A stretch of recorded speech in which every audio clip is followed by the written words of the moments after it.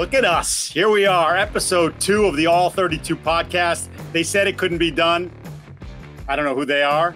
I don't know that they said that, but that's what I'm going to go with. Mike Giardi here, Will Parkinson, my co-host on the program. Will, excited to do this. We're getting closer and closer. We actually have preseason football. You may listen to this on Thursday, and there will be preseason football. I know we had the one Hall of Fame game, but everybody's getting into the rhythm now. Yeah, now we're locked and loaded, ready to go. Teams are all in full pads, inter-squad scrimmages, fights, yes. Real games, the whole 9 yards. We're going to start to see some of this rookie class playing quarterback and a bunch of these different things. So finally some exciting times in football to actually break down here and not just speculate on a bunch of other things going on in the offseason. Yeah, somebody should tell the Lions and the Giants, when you have your helmets on and you throw punches, that's just a bad idea. I want to remind you, obviously, this show is brought to you by Prize Picks, the exclusive daily fantasy partner of the CLNS Media Network, and Game Time. That's the best tickets, best prices to get you in to see any event you ever want to see. Look, I use them. They're great. Yeah, I know you use them as well. You want to go to a Sox game, you want to go to a Yankees game, you're out of town, something you want to do, that's the place to go and do that.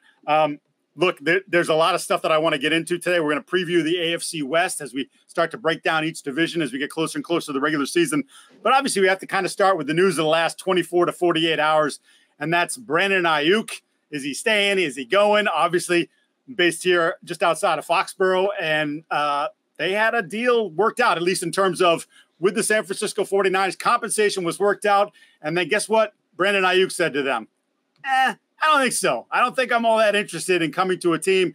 And what I would say to that is he's like the rest of us. He actually might be worse than us because he's on the phone a lot.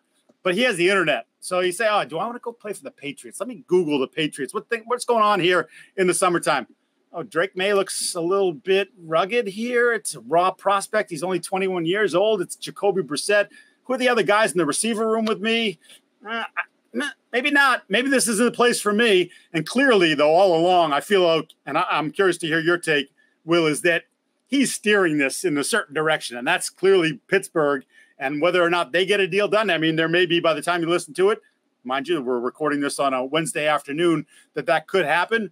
But if it doesn't, and he wants to go in that direction, does it make a difference for the Pittsburgh Steelers where they're at right now?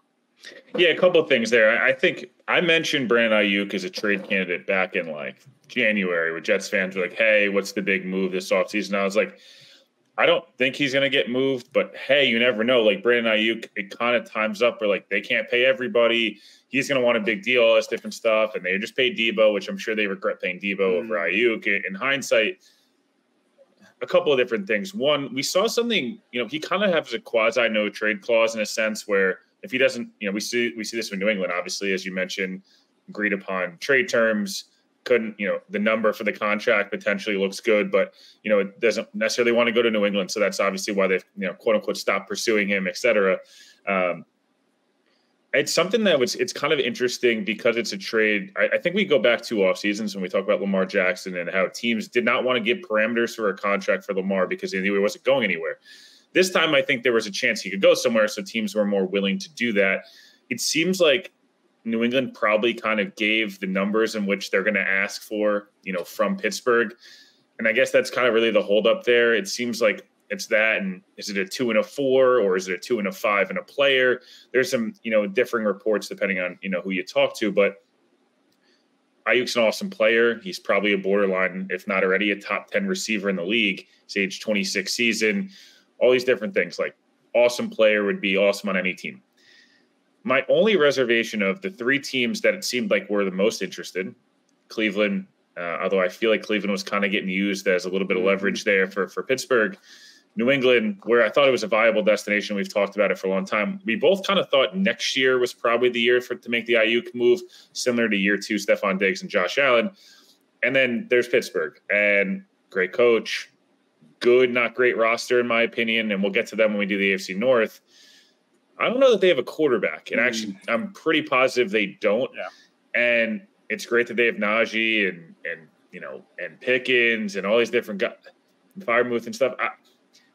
Is Brandon Aiyuk taking them from an 8 or 9 win? They'll be a 9-win team because it's Mike Tomlin, to an 11 or 12 win team in a division. They still might be the 4th best team in. Yeah. That's a little bit of my concern of it's a fun move, it's exciting, and maybe it helps Fields or maybe it helps Russell Wilson, but like those guys have played with a lot of great receivers and we haven't seen a lot of wins. So I'm just not totally sold on the move as a whole for where he's going. Well, there are folks who cover the New England Patriots who said publicly this week that they thought if the Patriots got Aiyuk, they become a real playoff contender. Now, look, Vegas sets a number because they're trying to win money, right? They're trying to generate action. But the over-under was 4.5 for the New England Patriots. And I think right now, if you said, Mike, if you had to put a number on it, I would say 6. I would say 6 wins is where I would kind of see them right now. And we'll see development. But obviously, Barmore probably out for the season. If not, certainly out for a good portion of the season. The Judon thing continues to linger, like a bad fart. He didn't practice the other day. Like, I can't believe that situation hasn't been settled. But there's no way that Brandon Aiyuk, one receiver, and I believe a good one, a very good one, a top 10 receiver, pushes them from 6 wins to 9 wins, 7 wins to if you're on the high end of that. Like, there's no way. They're just, first of all, they're not good enough up front, which is going to be a massive problem for them all year. And they still haven't hammered out the lineup there. They've had some injuries up on the front line thus far, and it's not helping them gain some cohesion there. But just look, again, they're in a transitional period. The roster was broken down by Bill Belichick. They not nearly enough good players on the roster. Some young players that people are expecting to take big leaps. Christian Gonzalez being one of them, but he's played 3+ games in the NFL. Like, you see potential there, but we don't know exactly what he is just yet. So the idea that Aiyuk would take them over the hump is ludicrous. The other thing that I think is interesting, they've been pursuing him since before the draft, right? When it was clear things weren't going well with San Francisco. He's obviously been very vocal, Will, on social media, dating back to the actual night of the Super Bowl or the morning after the Super Bowl about not getting enough targets and how can that happen. And this is probably it for me. I think it was his brother who started that whole, or one of his close friends, but like he didn't do anything to dispel that. And obviously has been at various points active on social media, spouting about this, that, and the other thing about where things are going with San Francisco and not feeling like he's wanted there. But the Patriots have had interest. They had the offer on the table before the draft. They continue to stay in touch. Elliott Wolf doing his due diligence. He wanted to weaponize the offense. Obviously, it didn't quite work out that way in terms of some of the veteran guys that maybe could have come here during free agency, but they do double dip in the draft at wide receiver. Polk in the 2nd round, Javon Baker in the 4th. They draft Drake May knowing it's a project, but hopefully at some point, I'm sure at some point he'll be playing this year, but still missing that big piece, the guy that sort of alters defenses, which they don't have that guy. They haven't had that guy for a long time now, probably since Gronk was in his heyday, maybe Edelman, if you want to, even though it's a slot, like that's where Brady would always go. So, okay, it's going to make them better, but how much better? And then to dole out a contract, which I know ESPN reported the average annual value is going to be in the top 5 at the position, which to me is fine. Like whether you think he's a top 5 or not, the cap keeps going up, right? Guys keep getting ridiculous deal after ridiculous deal. In 2 years, you'll look at that contract. If you gave him $30 million per year and say, now it's like the 14th best contract. That's just the way it works. I don't get too stressed about that. What's interesting to me, though, Will, is we didn't hear a guaranteed number. And I've been trying to figure that guaranteed number out because that's the one that matters the most. And I haven't gotten a good answer on that, a solid answer. And to me, that reeks of maybe some, let's say, some accounting, whatever. You're kind of fudging the accounting a little bit. Hey, look, we're going to give you a 5-year deal for $150 million. Okay, that's great, but where's the real money? How much money is in the first 2 years? Can you walk away from me at some point in year 3 or year 4, and the back half of that contract, which is stacked for whatever, $90 million, I never see. Justin Jefferson got $87 million guaranteed, I think. What did Tyreek Hill get? 54, I believe. So big gap between those two. CeeDee Lamb and Jamar Chase still out there, still haven't got their new deals done, but when they do, they're going to be pushing somewhere in that range. Were they really willing to go that far? And would it even matter? Sort of like the Calvin Ridley situation in free agency, right? Where they went far with him. They thought they finally drew a line. But then when you hear Ridley talk about it afterwards, probably wasn't coming here. He's probably using that number to go to Tennessee or whoever else was in the mix, Jacksonville, and say, hey, fellas, New England's willing to pay me $40 million guaranteed. What are you going to do for me, right? And Ridley ended up getting $50 million guaranteed, essentially over 2 years. And I just wonder if Aiyuk is just doing that same thing. Like, hey, thanks, guys, but I don't really mean it. I don't really want to go there. To your point, I just want to take this contract to Pittsburgh or even take it back to San Francisco, where I'm not totally certain that he wants to leave, and say, can you get somewhere close to this? Can we do something about that? Yeah, look, I think the one other example that kind of comes to mind is Tyreek Hill. When he got moved the first time, it was the Jets and the Dolphins, and the Jets were not – they were in that position where they were kind of doing what the Patriots were trying to do. They were probably a little further along in terms of what that – what the class was going to end up looking like, in 2022. But, obviously in hindsight, but, the Jets had 4, 10, 35 and 38 or whatever it was. Obviously they end up with this generational class and, Garrett and Sauce and Brees and all these guys and Jermaine. But Tyreek Hill seemed like he never was really going to the Jets, and the Jets were involved, and they kind of gave the parameters for what a deal was going to end up looking like. And it kind of feels like the Patriots are put in that same spot where, again, maybe in 12 months now, Mayo looks like an up-and-coming coach, and he's solidified who he's going to be. The Patriots have figured out Drake May has got all this talent, and hey, he looks good enough where we're pretty confident going into year 2. I mentioned part of the reason for wanting to trade Judon in the last episode was that this team is a year away from being a year away. Yes, and you wonder again, does Aiyuk? It makes a ton of sense for the Patriots. Does it make a ton of sense? Again, they've been aggressive in the receiver market. Did it make sense for Aiyuk? And it seems like it didn't. And again, things could change, and maybe Pittsburgh says, you know what, actually, we're out of here. But Mike Tomlin seemed quite confident this morning in talking about Aiyuk, and there's almost too much smoke, whether it's Pretty Ricky or any of these other guys on Twitter, or it's Rappaport and Schefter and all the rest. The one question, I guess, I kind of want to transition this, and we can start talking a little AFC West here. Is I touched on it a little bit, but does this make the Steelers competitive with the Chiefs of the world? I don't want to start with the Chiefs, but is this can this raise them to that level, or are they still probably playing the pool of the teams we're going to talk about first in that Chargers, maybe Raiders kind of realm? I think you hit the nail on the head where they could easily make this trade and still end up being the 4th place team in that division. And they'll be competitive because, as you said, they always are competitive. Mike Tomlin doesn't have a losing season, and certainly having him and Pickens on the field at the same time is frightening. But again, tell me who's throwing him the football. Russell Wilson had numbers last year, but everybody knew that watched him. It wasn't good. He's on the other side. He's been on the other side for a while. He actually got hurt to start training camp, and I know Justin Fields got some run there. They're still listing Wilson as the number 1, but Fields has his flaws, obviously. He's never proven to be a good passer in this league. So that's great that you could have Pickens and Aiyuk side, on each side. But if the guy can't get it to him, we know Pickens is a volatile character. We've seen that so far, which is one of the reasons he didn't go in the first round to begin with. And Aiyuk is obviously proven to be, and I'm not saying he's a bad guy. Don't know that or not. I'm just saying he's very vocal about touches and the football and his money. So, okay, he gets his money, but then because you empowered him with $30 million plus a year or whatever it's going to be, does then that turn him into one of the most powerful guys in your entire organization, more powerful than even the quarterback? And how do they deal with that? It's a risky thing. It'd be one thing, again, if you're inserting him into an offense that has a established presence at head coach, which Tomlin is, but an established presence and a good player at this point at quarterback. Pick one of the great teams, have that consistent guy at quarterback. If you went to the Jets, Aaron Rodgers, the pecking order is simple. It's Aaron's team, and you have to fall in line. He comes to a place like Pittsburgh where it's Tomlin's team, but in terms of the locker room, Wilson, Fields, what's going to happen there? I can't see it making a massive difference for them. And again, I still wonder if in his heart of hearts, he knows he's in the best situation possible, and he's just trying to wrangle more money out of San Francisco or get more of a commitment from them. We'll see, because, clearly San Francisco is frustrated with the whole thing, which I think is why all this information eventually got leaked out.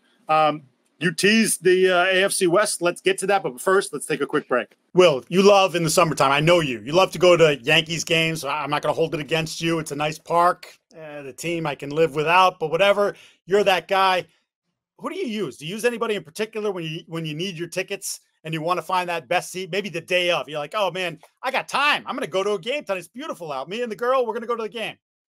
No, for me right now, it's Game Time app. It's it's incredibly easy to use, incredibly efficient. You find some of the best seats and some of the best deals, on the market for whether you're going to Yankees, Red Sox, or any type of sport.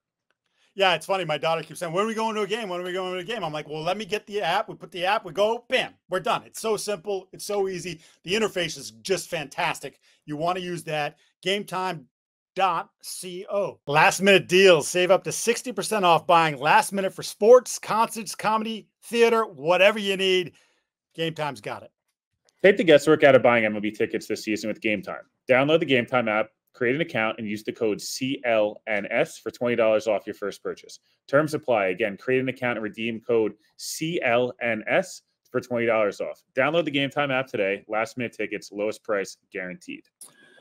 All right, Will, we look at the divisions. We start with the AFC West, where there is the defending Super Bowl champ, the reigning two-time Super Bowl champion, Kansas City Chiefs, but we're going to save them for last.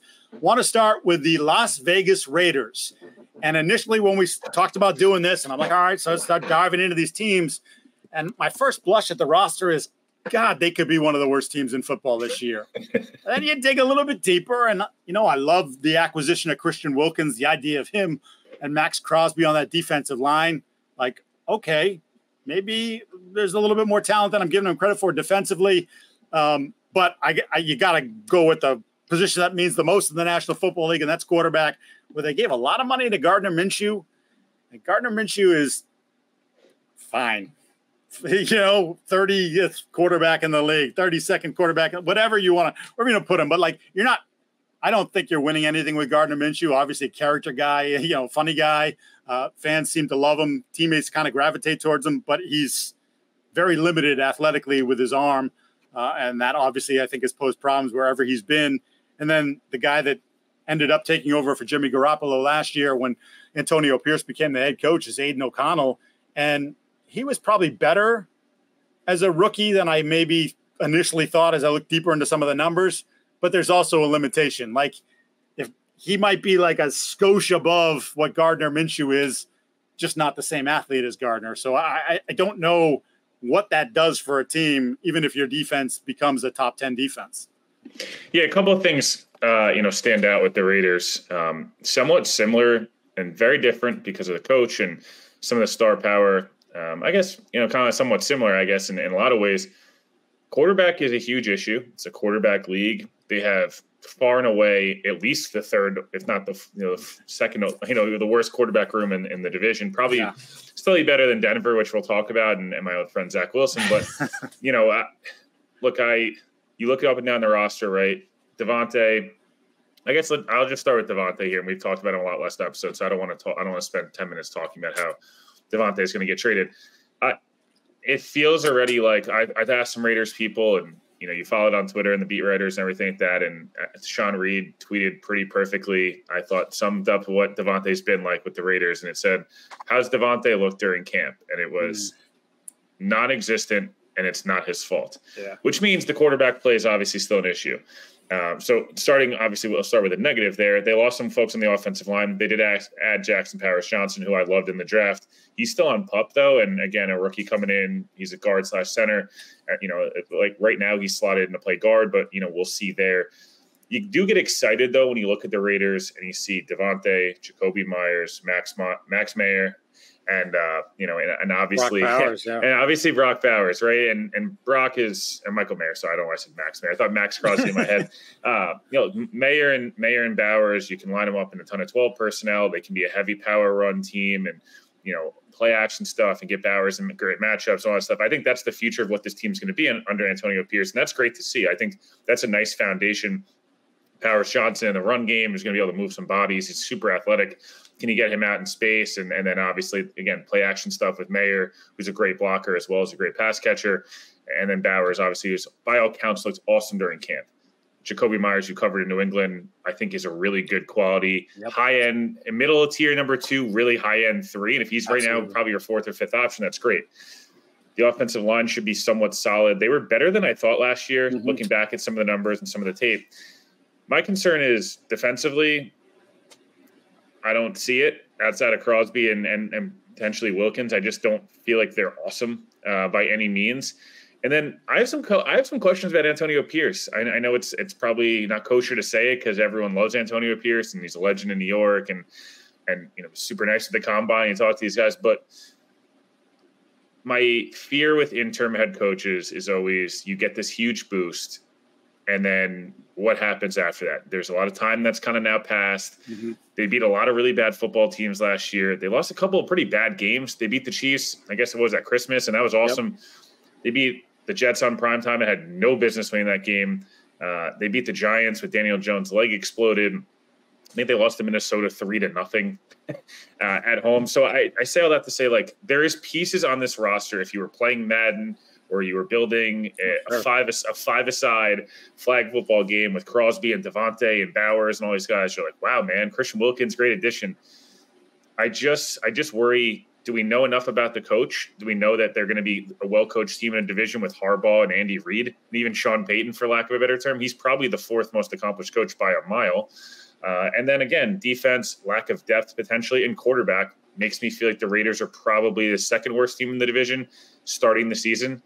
And I don't know that if Devonte is not moved and quarterback becomes a bit of an issue, they don't end up finishing like 6-11, 7-10. Like I think 7-10 is probably their ceiling, at least, early August here. Yeah, so they were 8-9 last year, and as you mentioned, they got the huge boost when Pierce took over because obviously they hated Josh McDaniels. They're smoking cigars after wins in the locker room. I mean, it was just, and they didn't like Jimmy Garoppolo either. I mean, as a player, so there was some freedom there that he gave them. But okay, you kind of open that door, and now what happens now that you're fully in charge? And there's going to be times you're going to have to be tougher on these guys. Can he do that? He's appearing as a guest on Crosby's podcast. It's Crosby's podcast with the head coach. Like, it's just a weird dynamic there where clearly it feels like Mark Davis, the owner, son of Al, but nothing like Al, has put all his chips in the player here and is hoping that Pierce, with his sort of, we're going to get back to the Raider way, is going to somehow elevate them into being something that they haven't been for some time now. I was looking at I mentioned the quarterbacks. They were 27th in offensive DVOA last year. And with that similar personnel, right? You mentioned Bear was there. And granted, he was a rookie, but Devonte, obviously, Jacoby Myers. Jacobs. They had Josh Jacobs at running back, like obviously a very good player, but so weak at quarterback. The offensive line is okay, but again, that's a place where they need to strengthen up a little bit. The one thing I wanted to ask you, Tyree Wilson, I've been staring at for the last 5 minutes, and it's just like I keep coming back to like I'm sure we'll do this, and we can go back to every team has got a guy who you're like, if this guy takes that leap or this guy has a great year he fulfills what you expect, they could be a much better team. Like if Tyree Wilson takes this huge step this year, and all of a sudden their defensive line, and their only thing great about that defense, the defensive line, but it's Wilkins, Crosby, and Wilson, and they're like just killing people. Now we start to have a different conversation. Can you grind out 8 or 9 wins and you make yourself frisky? But if he doesn't do that, now it's like we're going to double Crosby, double Wilkins. We'll leave a tight end and Mayer in, and he can chip and be an outlet, or whatever like that. You know what I'm saying? Like, I don't know. They're counting on Jack Jones, who the Patriots drafted. And obviously, I mean, we're talking about a 5-star player coming out of high school, but then has had all kinds of off-field stuff that happened and sort of bounced around a little bit. Finished at Arizona State, came to the Patriots, had a decent rookie year. Then again, off-field stuff. And then last year, like basically talk about Wildcat strike. He's like, I don't want to play for you guys. I want to go play for Antonio Pierce. Caused problems in the locker room. They let him go. And look, he played well for them. You can't deny that at all. Although a couple of his best games were, he caught Kansas City when Kansas City, I think right around Christmas, was a disaster and didn't really know what was happening. But they're putting a lot on his shoulders. It feels like he's their number one corner, and they're going to let him play. We'll see if he's good enough. We'll see if he's mentally strong enough to handle the rigors of the pressure that comes with that and the 17 games. And I was going to say, I looked at their schedule and just obviously it's on paper because we're still a month away from the start of the season, but you're talking at Baltimore, at the Rams, who I think are going to be a good football team, at Cincinnati, at Miami, and then they play Tampa Bay in December, which, okay, I don't know what Tampa Bay is going to be. We'll get to them in a future episode. But at home in December, you're playing in a dome. Now you got to go out to the East Coast and play in the hot sun in December in Tampa. Like, that's not an easy game. So I kind of looked at their schedule and said, I felt like it was a lot easier last year, and I think they took advantage of a couple of those spots. I feel like there are not very many weaknesses in this schedule, unless you want to talk about what's in the division, which obviously we're talking about now. So I would not be shocked if at the end of the year, Pierce is firmly on the hot seat. They're a 4-13, 5-12 team, and we're hearing stories of unrest in the locker room, and Max Crosby doesn't want to be there anymore. Christian Wilkins is wondering what the hell he did. Guaranteed money is what you did, but like that place wouldn't surprise me at all. I really don't see an avenue for them being a 9-10 win team and being a playoff team. The avenue is literally the only way they're a 9-10 win playoff or 10-win playoff team, in my opinion, is like they have to stay extremely healthy. Pierce has to take this step as a coach that he's going to outcoach people in games. They're going to have to add scheme and get Aiden O'Connell to take this leap. Is he, to be this Jimmy Garoppolo level of like when he was good level, like, hey, a bunch of play action. We're going to just dump it off and throw over the middle of the field. And like, we're not going to turn the football over. We're going to beat teams 17-13. I just don't think they're built like that. Like I don't, and that's part of the problem. They're kind of this like boomer bust team where it's like the flashy Vegas, type of atmosphere. And I don't think, I was trying to, in my head, I'm like, can they be built like the 2022 Giants? But I guess, but they're not, it's a different division. It's a different schedule. And it just kind of feels the opposite there. So the other team in this division that I want to get to, unless you have anything else in the Raiders, is Denver, because I think they're one of the most confusing situations in football.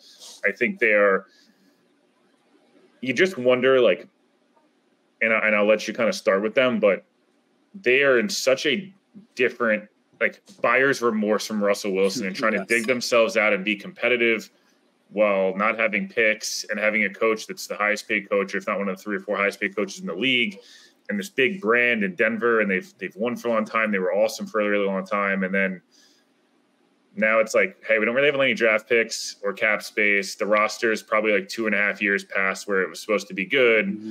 And we just drafted this quarterback who I'm not so sure is going to be very good. So I guess, I know it sounds really negative, but where do you even start with Denver outside of the quarterback room and the head coach who hasn't been really a contending level coach since the PI game in New Orleans? Yeah, it's been a little bit. You wonder if he has a little remorse in going there. Although again, same thing. The paycheck was incredible. So and the power that he has there, hard to say no to. I think it's interesting. I give them credit last year because obviously we saw how bad it was in the beginning of the season. They started the year 1-5. We of course remember the 70+ point game or 70, whatever it was, 72-70 against Miami that hung with them for a little while. I think they were trying to meld some systems together. And I think they did a good job sort of recalibrating after that defensively and figuring that part of it out to a certain degree. So I don't expect that they're going to be that deficient or start that poorly defensively this year. And I think you've seen a reaction to that as well in how they've had, Albert Breer wrote this piece, and I've seen a couple Denver writers write it as well, and talked to my guy James Palmer. Like the practice has been brutal. Camp has been brutal. 2.5-hour practices, a lot of running. Like what happened last year, how we started last year. No, we're not doing this. That's actually been kind of a trend this year. I think if you in New England here, Mayo had them hitting. Like we haven't had hitting in practice in 3-4 years. You stole my final point. Yeah. Oh, sorry. I jumped ahead. Forget that I even said that. But I think there's more of an attention to what they're doing and making sure that they don't go down that road again. And I feel like Peyton he's still a good coach. I don't know if he's a great coach. He's still a good coach. I think he'll be able to get some stuff. But then, how can you not go right to the quarterback room? Someone did say this might be the most handsome quarterback room in NFL history, certainly this year. Zach Wilson, Jarrett Stidham, Bo Nix. Appears that Zach is now on the outside looking in of what was a 3-man race. Now it's a 2-man race. They call Stidham steady. He wasn't so steady when he was here, although I still think in 2020 the Patriots should have given him a chance over Cam Newton at some point. He sort of organized some of their offseason stuff, had the receivers come down to his place in Texas and work out, and appears, from all I can gather, to have a much better grasp of the Peyton offense than he did a year ago. Peyton's always been kind of high on him, but you drafted Bo Nix 12, was it? Like, he's playing at some point, and it may be sooner rather than later. And what's the ceiling on that? What does the offense look like then? Because what I know about Stidham is he's got a pretty loose arm. It's a pretty good arm. His strength there. Bo doesn't feel like he has that same kind of arm. And I sort of wonder between maybe the arm talent limitations and then just being a rookie in this system, if we're not looking at an offense that's very similar to what he put together the last couple of years of Drew Brees when Drew couldn't throw the ball very much down the field. And that was all about, timing and placement and everything was quick. Or even when Teddy Bridgewater came in and they had a nice little run with Teddy, but he managed the hell out of Teddy. Like same thing too, like a lot of short stuff, play action. I mean, how many times can you run the stick route? Like how many, like they out of a bunch of different formations, that's what they were doing. So does that sort of limit maybe their ability to make some plays down the field, which at least last year with Russell, for all the things that Russell couldn't do, that's the one thing they did let him do. They didn't throw the short stuff. They were just like, huck it down the field. Like let Sutton go get it. Let Marvin Mims go get it. They drafted Troy Franklin, who fell all the way into the 4th round. He's one of those skinny, fast guys that make me nervous. And I know we've had some good examples of that, but obviously we saw in this draft, Xavier Worthy, we're going to get to another one of those skinny, fast. They're not my cup of tea necessarily. So I don't know if they're good enough there. So I just, to your point too, defensively, that's where I feel like they've almost aged out. Like they don't have a good marriage of what they are defensively. Surtain's a great player, although his numbers were a little bit diminished last year, if you kind of go deeper into it. But he's still one of the best corners in the league. But, like, what else is there? What else is around him? Justin Simmons is still a good player. They cut him. He's making too much money. Like, it feels like, okay, maybe Sean can piece this together again, and maybe they can be a 7-8 win team again. But, like, again, that feels like that's the ceiling to me. It doesn't feel like there's another step for them to go with the roster the way it is right now. Yeah, there's a couple of things again that stand out. Like it's not the same as the Raiders. I think this roster is deeper. It's not as top heavy, but I'll get to the quarterback in a second. But like I liked a lot of what they did. In terms of bringing in JFM on, former friend from my other show, and for basically restructured his deal and get him on 2 years of really easy good money. He's a good quality top 20 edge in the league in terms of like that bigger edge position, and Surtain's obviously a stud, and Baron Browning and Nick Bonito, can you get 10 combined sacks out of those two? And you start to look around. Zach Allen's has done some nice stuff. The defense just kind of feels like it's going to be a lot of by committee and just kind of play really good sound football, and we'll see there. The thing where I struggle with the Broncos is like, you got this great offensive mind in theory in Sean Payton. And again, it's hard to really judge fully any great offensive mind when the quarterbacks are what they've been. But, they give Quinn Miners the big extension a couple of weeks ago. Felt like that was a bit of an overpay in my opinion. But again, we'll see. They still got to, do something about the Garrett Bowles contract. They give McGlinchey this big money deal. And I'm not sure McGlinchey's, I just felt like that was kind of we needed someone there, and we needed to give some solidity. He was the best tackle in the market. We paid him. That's but it's also like he's not that guy. I just watched the Jets do this with like Tomlinson, where it's like he looks really good in a system with Kyle Shanahan and Trent Williams on the offensive line and all these guys. Receiver, right? They obviously move off of Judy. Yep. That felt like that got really messy really quick, and I don't blame him. Judy's really been a disappointing NFL player. I think his 100%. Ceiling now is maybe a good 2 in the right situation. Sutton, still big playability. I think that's a really quality contract. He's a guy, if he gets traded middle of the season, do not be surprised. He has great value considering, again, affordable deal, is a unique type of skill set.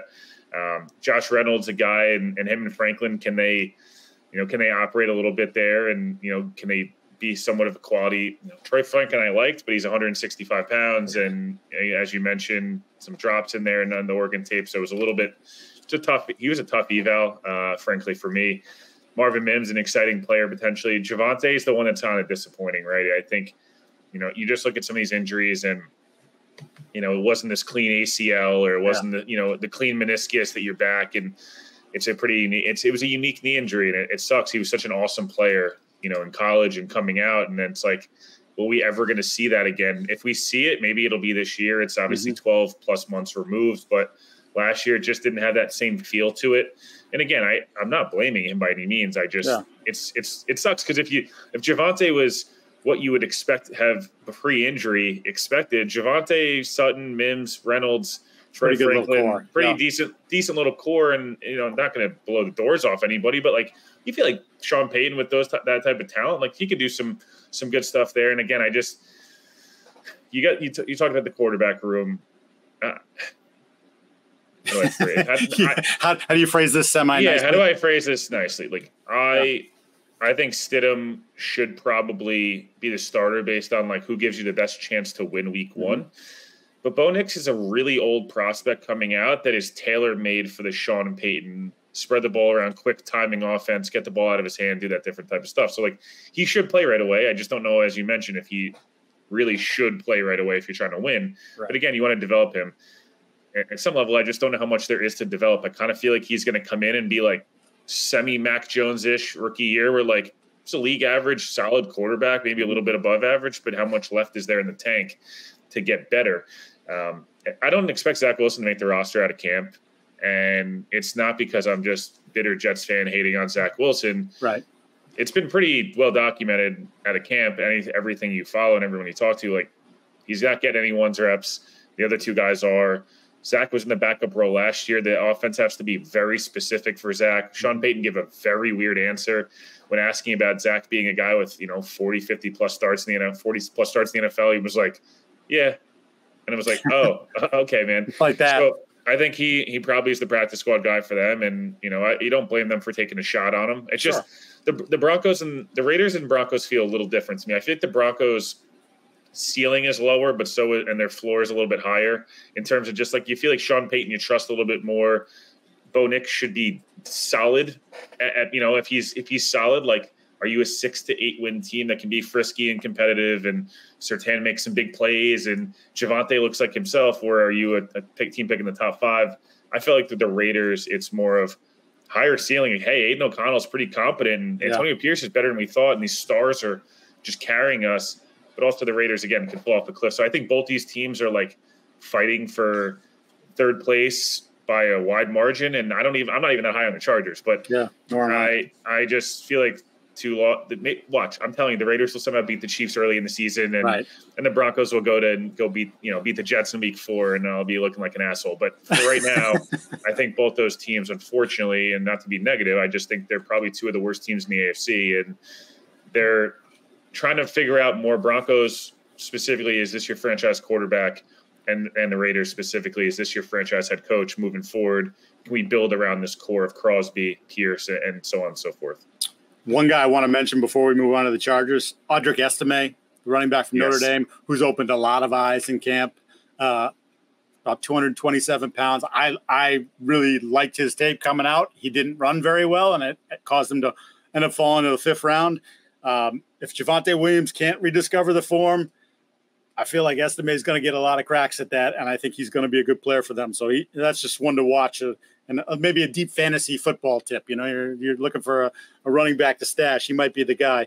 Get in on the excitement and win up to $100 cash. With Prize Picks, you can turn $10 into $1,000 while watching Team USA rack up the gold medals this summer.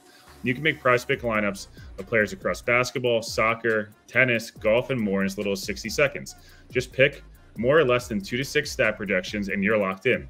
If you're looking for promotions, Prize Picks has got you covered every week. From lowering select player stats projections on Tuesdays to help your lineup hit, or getting entry fees back if you have a losing lineup on Fridays. Mike, I know you like to dabble in these apps. Yes. Yeah. Well, hey, look, as we know, we talked about this. You're a Yankee fan. I'm a Red Sox fan. It's easy to be a Red Sox fan now that I don't have to cover them, because covering them was a pain in the butt. I'm enjoying this playoff push, and I have a love affair with Rafael Devers. So, I look at his numbers every day. Download the Prize Pick app today. Use code CLNS for a first deposit match up to $100. It's free money. That's code CLNS on Prize Picks for a deposit match up to $100. Pick more, pick less. It's that easy. We go to the Chargers, who were 5-12 last year, blew it all up, right? Harbaugh is the head coach now. We know his ability to, especially early, impact programs, and he's like a nut. I mean, you read all the stuff. His energy is off the charts. He's out there, running around with the guys, really pushing them. I think they needed it. I think they've been there's been a fair amount of talent there that's been wasted over the last few years. Unfortunately for them now, they either had to let go some of that talent or some of that talent's on their last legs. So I don't know how quickly he turns this around, because I think had they been able to kind of keep some of those pieces together, that maybe there was a chance for a bigger pop. But now you have the Justin Herbert injury on top of it. He's allegedly going to be ready for week 1, but that's a lot of time missed in a brand new offense for him. So that's a problem. It may get them off to a slower start than they want. And I guess to me, they're an interesting team because, again, the Harbaugh factor could make them significantly better than I think they could be, just because he has that ability. He did it in San Francisco. He's obviously done it every stop that he's been. He gets it. They get a big push from him. It's the interim head coach push, but it's continued with him, unlike some of the interim head coaches. But I think the roster is kind of a mess.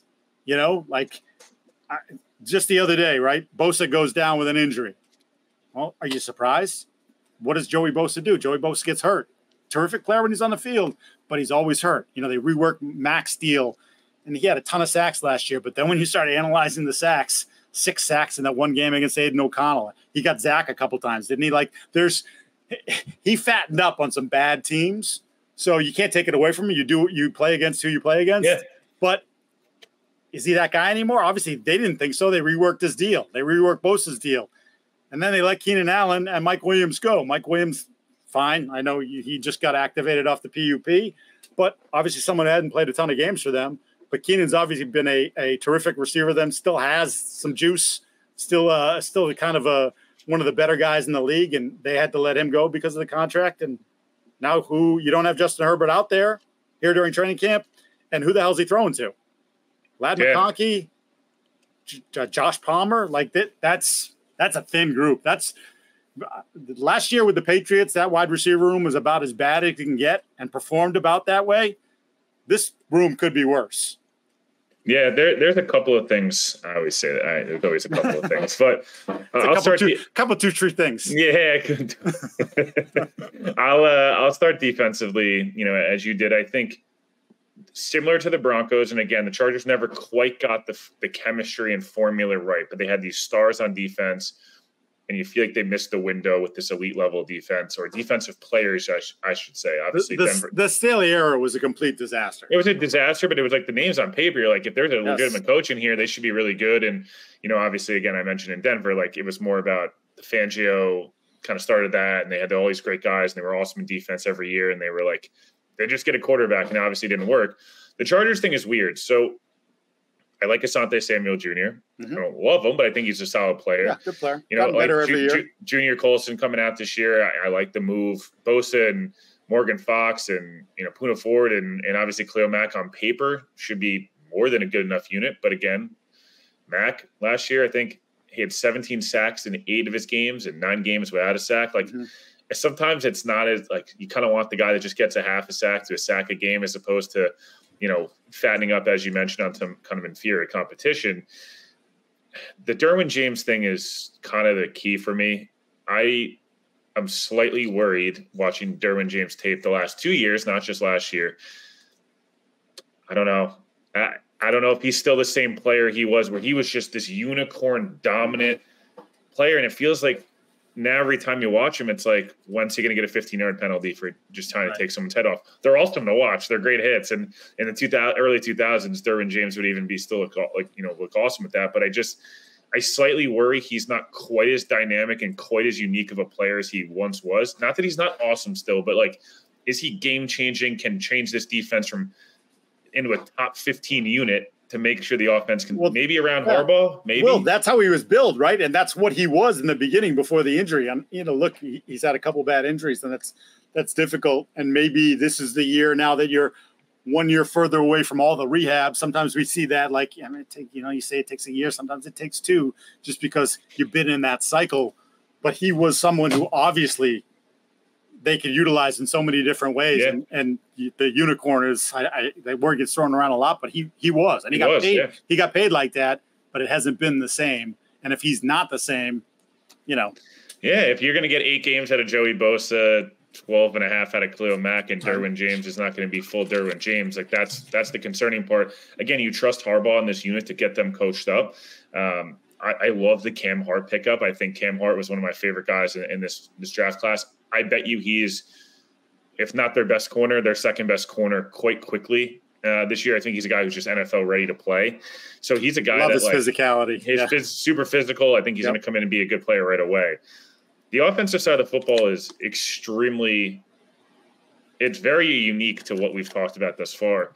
I think their offensive line is going to be, should be awesome. Even know. You can bleep this out. Their offensive line is going to be fucking awesome. Like Joe Alt and Slater and, and Bozeman and Zion and all. And I'm like, geez, man, like Harbaugh with this talent up front, you're like, dude, this should be awesome. Yes. Like this should be really awesome with an elite top 5. We'll talk about Herbert a little bit more in depth before we wrap up the Chargers, but like this should be awesome. This should be very Lions-ish, those first couple of years, even last year with Goff and Hurts in Philadelphia. Like that should be this level of a good offensive line. Like they could have gone and went Malik Neighbors. They could have done the convenient thing, and they went, we're going to build this thing, the Harbaugh, Michigan, that's what when Niners, back in the day kind of way. So that part's awesome. Like I am super excited to watch them. I love Ladd McConkey. We sat together for 3 days down in Mobile, and even the Florida State touchdown McConkey had, in the bowl game and stuff like that. Like all that's really exciting. I'm not taking anything away from McConkey's going to be a good player. I think the expectation is going to be Cooper Kupp right away. Right. Maybe let's back off on that a little bit. Josh Palmer, decent player. Brendan Rice, getting him that late was a joke. Should contribute day one. The biggest X factor of this team is Quentin Johnson is a first-round pick who might suck. Yes. And I had Chargers people liking a tweet I had when he had touchdown against Michigan. I said Quentin Johnson's good. Obviously, I was wrong. He had a very tough year. He had a very tough year. The hands don't look natural. The separation's not great, all that stuff.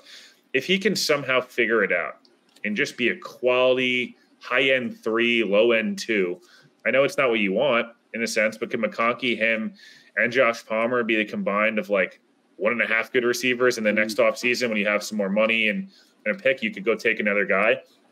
That's the biggest X factor because this is the first time on the pod we've talked about a team that has an elite level quarterback. And I think the Herbert discussion is so tiring. And I think it's probably my least favorite discussion in the NFL. And it's been for that for a while.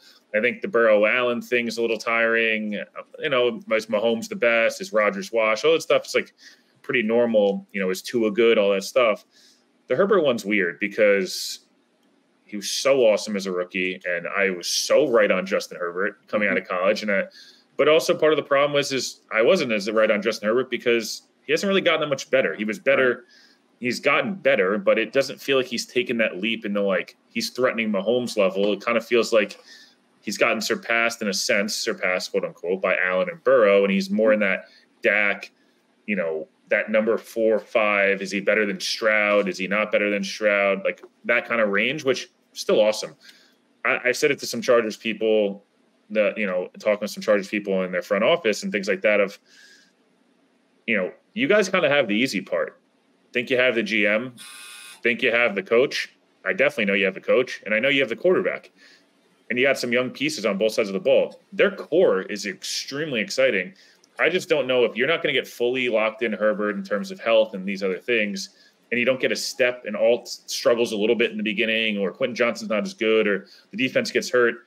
Now you're probably a scrappy 7-win team, whereas why can't the Chargers win 10 games if they get if everyone else around them, Derwin's Derwin and Bosa, you get 14 games and Herbert's awesome, they're probably a 9 or 10 win team.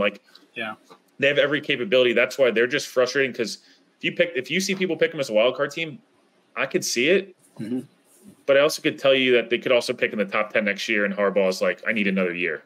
Right. Well, I'm curious. You bring up the Herbert thing, and I think it's a good point about what the expectations were for him once we saw him as a rookie and thinking that automatically, I remember then, he's a top 5 quarterback. That was an immediate reaction to after his rookie year. That's what he was going to be, and he was going to insert himself into that conversation and maybe one day wrestle the belt away from Rodgers or Mahomes. Don't you feel like people get sick of it's the excuses thing that I think is what people struggle with? It's injuries, it's the coach, it's this. Mm-hmm. Now you've not really he's hurt again, but yeah. Well, and that's a massive problem. I think the other thing, looking back at last year, a lot of opportunities late in games to bring that team to either the tying score or the winning score and didn't do it. It was like, I want to say I counted 5 last year. Yeah, it was not a winning time quarterback last year. No, and that's like, look, if you're going to pay the guy that much and it's all built around him, if he can't deliver in those moments, okay, you bring in Harbaugh, you're going to be more physical, you're going to run the ball more. We'll see how that plays out over the course of a 17-game season and whether the defense can complement the offense enough to allow them to be in games that are maybe 21-17, 24-21, as opposed to what we see in the league a lot of, which is, high 20s and 30s. But now I'm curious about their relationship, because while Harbaugh's done a nice job of getting guys, improved Alex Smith, Colin Kaepernick, obviously his development in college, J.J. McCarthy, there's a big window in there where he didn't do a good job developing quarterbacks, couldn't find the quarterbacks, couldn't get on the same page with the quarterbacks. And quite frankly, in college, they got to get on the same page as him. But now we're at the point where, okay, we gave you the keys and you're making a lot of money, Harbaugh, but we're paying Herbert a hell of a lot more. So he's still got some more juice there. And I'm curious what that relationship's going to be like, because Harbaugh won't be easy on his quarterbacks. Justin has that reputation of being sort of a laid-back dude. How's it going to be when Harbaugh's in his face, not just during practice and film sessions, but during a game day when he does something he doesn't like? Or, hey, Herbert wants to throw the ball, and I keep handing it off. And we keep putting ourselves behind the chains because this is the way and the style that you want to play. So that's part of it. The big story just came out this week about Jalen Hurts and Nick Sirianni and their relationship and how much it cooled between the Super Bowl season and this past season. In fact, there was a lot of friction there between the two guys, and maybe still some friction there that needs to be sorted out. Again, that's a team that has, in their mind, a Super Bowl roster and Super Bowl aspirations. So those sorts of things can submerge you. Or if they get on the same page and he can get the max out of Herbert and get a tough guy Herbert in there and elevate him, then yeah, your point of 10 wins, that's a real possibility. But it's going to be one to watch. I'm curious. I'm going to be talking to a lot of Chargers people during the course of the year because I really want to see how that relationship plays out. Yeah, it's just hard. It's like you look at 2020, obviously COVID year, but like 30+ touchdowns, 4,000+ yards, gets, has a great year in 21, like the 5,000 yards, 38 touchdowns, is obviously a Pro Bowler and all that stuff. Top 10 finisher in MVP 2022. Then the playoff loss happens, and it's not all on Justin Herbert. But at the end of the day, like, Trevor Lawrence was terrible in that game for a half, like generationally bad. Yep. But they ended up winning that game, and now Trevor Lawrence is like, well, he won a playoff game, and like they were competitive with the Chiefs, and see, like, this is why you buy into Lawrence, whereas Herbert, you could use it as a reason not to buy into him. And then last year, again, has the injury. I only got to see him once in person last year when it was against the Jets, and I thought he was frankly horrible. But it also is, I still think he's a top 5 guy, and I still think like he should take that next step in terms of Harbaugh should have. Brandon Staley was such a bad coach that you can't convince me they're not at least 2 or 3 wins better just on the fact of like not having to have Brandon Staley and having Jim Harbaugh. And then again, if Herbert's somewhat healthy and behind this offensive line, again, this thing it should look pretty damn good pretty quickly. Even without the elite weapons, can they just they lose Eckler, but like I don't know, maybe that's a good thing. Maybe it's going to force Herbert to like not just like check the ball down to Eckler for 12 to 15 targets a game. The running back room with the Chargers is one that like doesn't really excite you. It's Gus Edwards and J.K. Dobbins and stuff. But again, I don't know that they're going to be a team. They've never really been, I guess with Frank Gore, Harbaugh was like that, but it's always been 3-4 guys and they kind of cycle through. So again, I think the Chargers are the team that they should finish second. I think we should be leaving 24 going a receiver, 1 or 2 pieces on defense, and 1 more year of Harbaugh, and they're like competing with Kansas City for that division title. Like that's where I feel like they should be leaving. If you leave kind of questioning Harbaugh a little, questioning Herbert a little bit, and man, this roster's not that good. Like that would be pretty frustrating if I'm a Chargers fan. Well, you could be in a scenario where Bosa's gone after next year, Mac's gone after next year, like Derwin. Like if they don't see the real Derwin, like Harbaugh will make that hard decision. But then you're talking about a real roster reset on defense. All right, let's go to the reigning champs. 11-6 last year.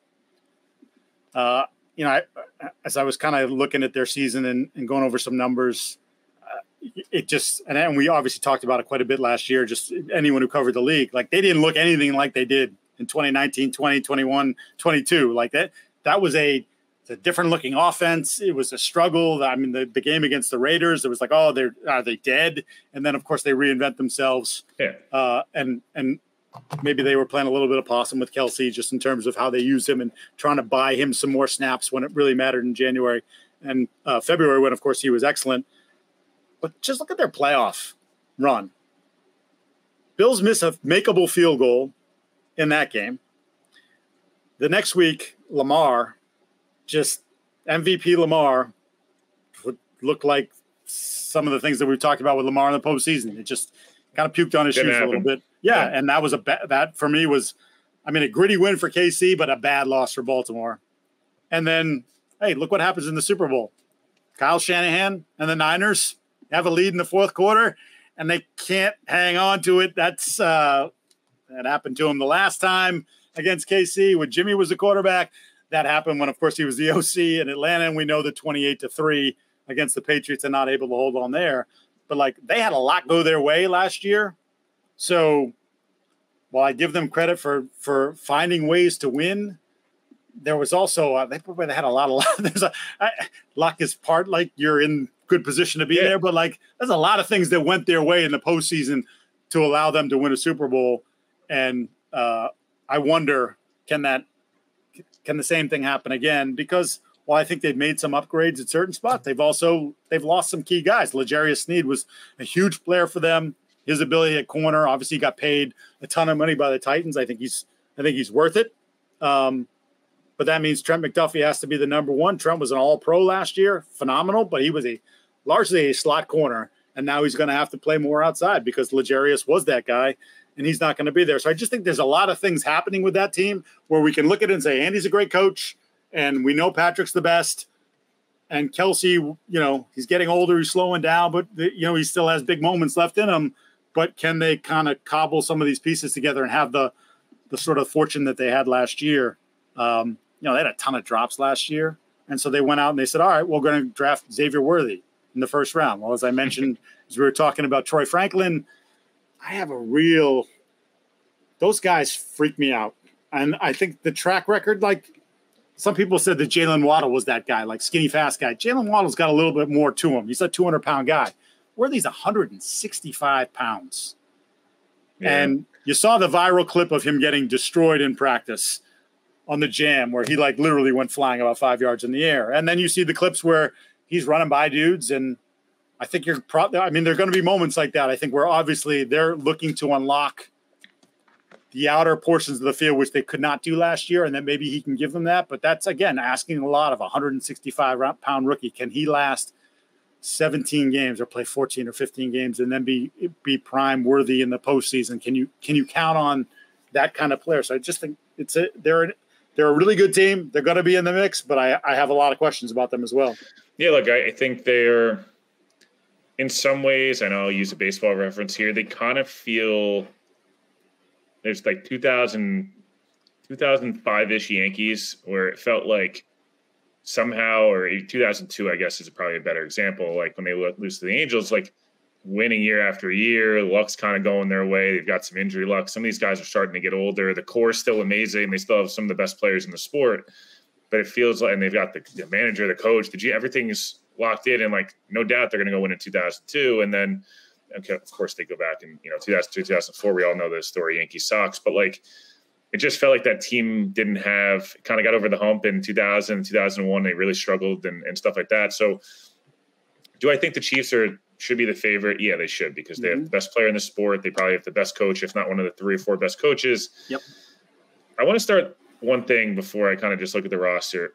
The Chiefs had a horrible offseason, and I don't think anyone's talked about it enough, and I'll do it, and I'll make enemies of Chiefs fans, I guess, pod too, but they get a lot of credit for doing a lot of things right, as they should. The amount of arrests and bad things and their She Rice thing, like, I feel like at some point we're going to need to like be like, hey man, like this has got to stop, whatever's going on. And it's a lot of, bottom of the roster guys. So it doesn't really get talked about other than Rice. And a lot of them are stuff that I don't really know too much detail into the crime other than what Schefter reports and stuff. But like, that was a really rough offseason for them. And just wonder, like, is that a sign of things to come, that they're going to start to, the locker room kind of, you lose it a little bit. And he's been around a really long time and he's amazing, but it's like, he's not a superhuman. Like at some point, people just kind of walk in there, especially some of these younger guys and bottom of the roster guys usually come in and it's like, oh, Pat will fix it and stuff. And you just worry, just have I just wanted to mention that because I feel like it was tough. It was tough to read every 3 days. It's another arrest for a Chiefs player.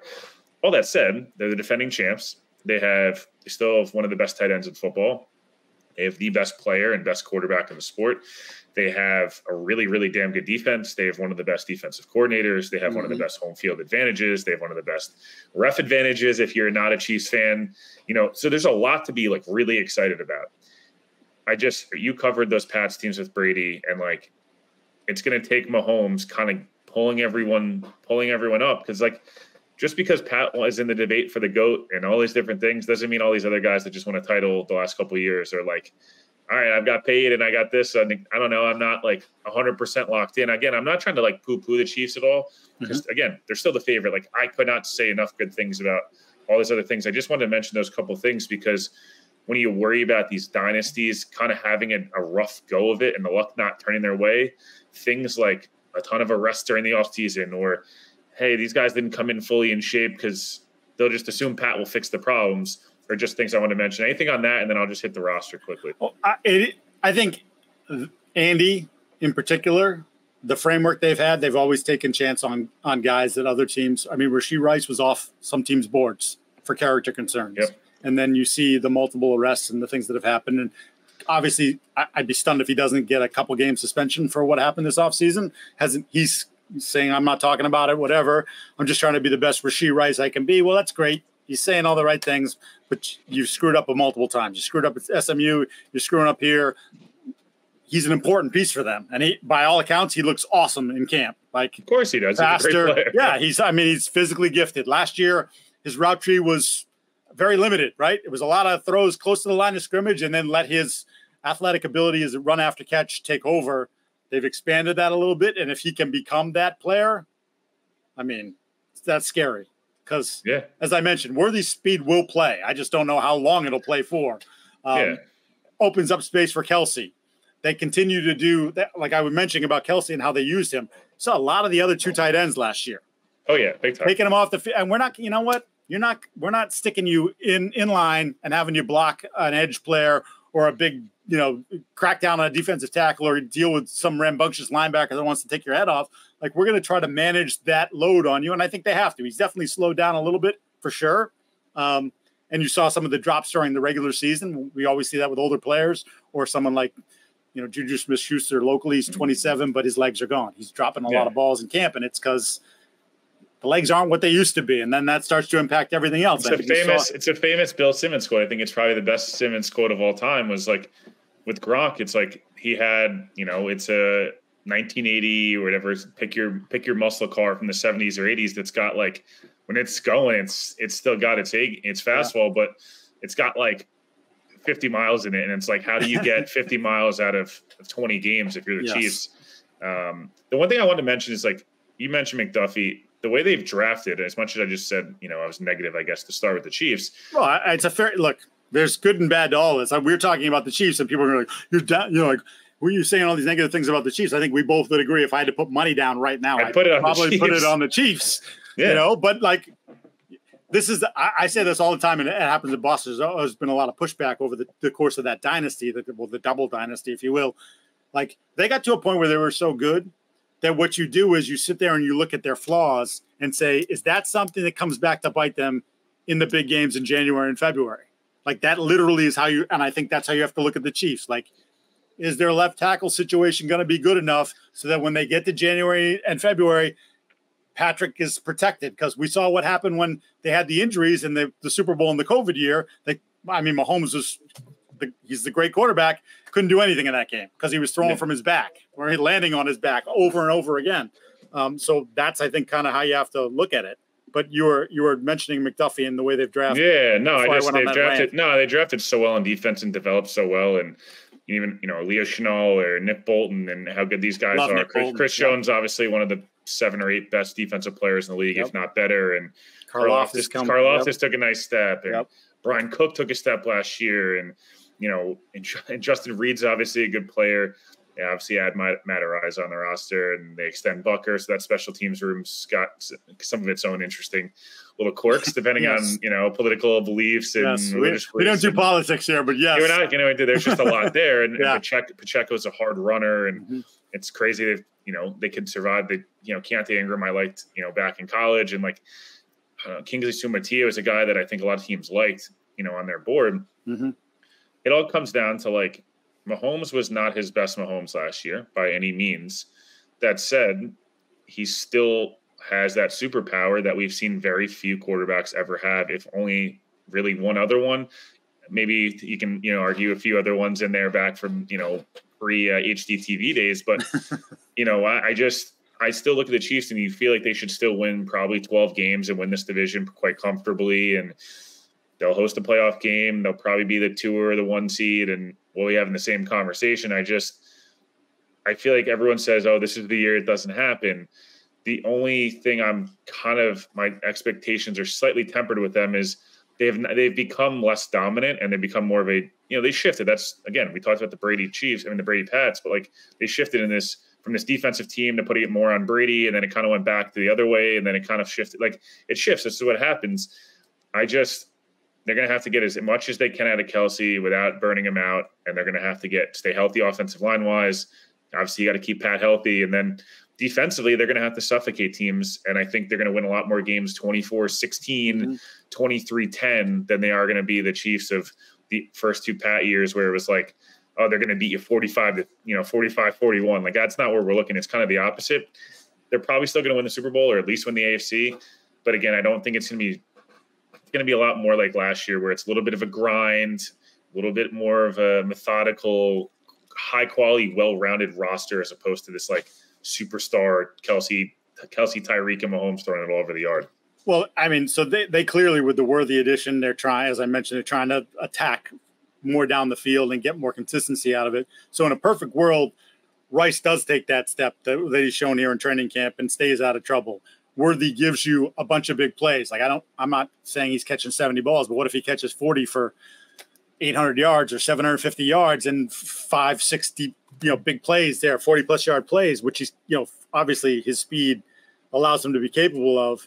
And then Sumatia, who's in competition with Morris at left Hopefully tackle. I said that right. I sort of got it because I thought the Patriots might select him. He's a little bit of he's raw, but really physically talented. And I think he's going to be the left tackle at some point, whether he starts the year as the starting left tackle or not, I don't know. But if he can be solid on the left side, you look at their interior 3. It's awesome. I mean, Tooney, obviously coming back from an injury, but still playing at a high level. Creed Humphreys, someone they're going to have to think about paying I'm sure they will try to pay him in the offseason. And Trey Smith at right guard. That's as good of an interior 3 as you can have in the league. Even, we talk about the Chargers offensive line, their interior 3 is not as good as that interior 3 when those guys are firing. So they have the potential to do those things. And then you mentioned Spags in passing. They were 7th in defensive DVOA last year. And then obviously sort of a masterclass in the postseason. And I mean, it was a love affair for him at the Super Bowl. I don't know that I've ever seen that for an assistant coach, or it's been a mighty long time. And I can say he deserved every bit of it. He got that group. He's such a master at sort of evolving as the year goes on. I think he's a great teacher. So I think as you saw with the young players, the number of young players that they've integrated into that group and have gotten good play and improvement from is pretty impressive. So I trust that guy. Obviously it didn't work for him as a head coach, although he was thrust in a terrible situation. And if being the best defensive coordinator in football for the last however many years, or being one of them and continuing to do that for a few more, that's a pretty good resume to have. And he's a massive piece. I look at him the Josh McDaniels, the same thing. Didn't work out as the offensive coordinator, as a head coach, but as a coordinator when he had Brady, but that allowed Bill to just, I'm not worried about that. Bill would turn his back on the offense while they were on the field in important games to go send a message to the defense about this, that, and the other thing, or coach up a positional player. That's what Andy has. Andy doesn't have to worry about the defense. Not at all. I'm over here. I'm in the lab. I'm cooking up plays. I'm talking to Pat. We're crafting an offense here. We're making adjustments in game because I know you're doing the same thing on defense, and I have the utmost faith in you. This isn't Kyle Shanahan overriding Steve Wilks last year for blitzing too much, and obviously Steve Wilks was out after 1 year as the defensive coordinator with San Fran. Like, this is just like the ultimate in trust, and that matters so much, especially in those big games where, like, man, I can sit here and grind on offense. I just don't have to worry about that part of because he's got it. He's got it, and I trust him, and he has the resume and the big game performances to back it up. Yeah, look, I think this division finishes KC, Chargers, Raiders, and Broncos. Raiders and Broncos, you could flip-flop either way. Obviously, it depends on quarterback and some other things like that. I wanted to mention one thing here. I know we're finishing up the AFC West here. Connor Hughes had an interesting report. We talked about Hassan Reddick last time. Last episode, Reddick's been fined he's already been fined $1.2 million by the Jets for not being there. If he misses, through Saturday, we can talk about this a little bit more on Friday's episode, but he will have now been fined $2.1 million for sitting out. And, as much money as he'll recoup and get repaid there, that raise was probably going to be like $6 or $7 million after tax. Like, he's looking at like a $2 million raise here after all these fines. So just something to mention there. And obviously, again, if Aiyuk or anything happens before we hop back on the sticks on Friday, maybe we'll move up the recording or something like that. But, obviously fun getting our first division preview in here. We'll kind of tease out, what we'll do next. We'll probably do NFC West next, I'm assuming. Yeah. I think we'll take the West Coast. We'll finish up in our backyards. But I'm looking forward to the NFC West. I think it's one of the most fun divisions every year. Great coaches, great brands of football, fun quarterbacks, etc. Chiefs fans, I think you're going to win the division and probably win the AFC. I just had to mention, a little bit of a rough off season, but hey, that's what good organizations do. They figure it out, and the Chiefs certainly seem to do that. Yeah, absolutely. I just want to on this one thing. If you made it this far, thank you very much. Like, subscribe, leave a review. That helps so much. As we sort of build the pod here. Again, this is just episode 2. We plan on doing this for a long time, and we hope we entertain and inform you along the way. And I do want to shout out, if you made it to this point and you have a dog, I have a dog. It's a rescue. His name is Dougie. Came pre-named. He's about a year and a half old. Came from Alabama. Dougie's a crazy dog. He's a mix of a lot of different things. Dougie likes to eat bees, people, and he's allergic to bees. I don't know if you have any secrets of how, if you have a dog that's crazy like that and eats bees and then gets stung and then swells up like a balloon. If you have any secrets, send them to me, because I'm at my wit's end with this dog. I love him, but he is a nut. And what are you going to eat the bee for? You keep eating the bees, you eat the bees, you swell up. You're like a big balloon. I don't know. Just leaving that out there. Leave it out there for the folks at home. No, make sure you guys like, subscribe, rate, review, all the whole 9 yards. Appreciate everybody that's been doing so far. We're looking forward to continue to do this thing. And NFC West, more Aiyuk, more Reddick. Lots more Judon, on the following episode on Friday. And we got some more preseason football here coming up. Appreciate everybody for listening. We'll talk to you guys next week.